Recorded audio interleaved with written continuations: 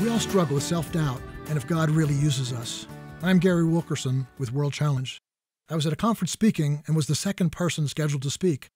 While I was watching the first guy, the crowd got going, even on their feet clapping, and I'm thinking, man, this guy is really good.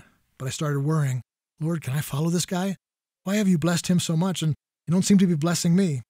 My self-doubt caused me to start judging him. Oh, that's just emotionalism. But then I caught myself.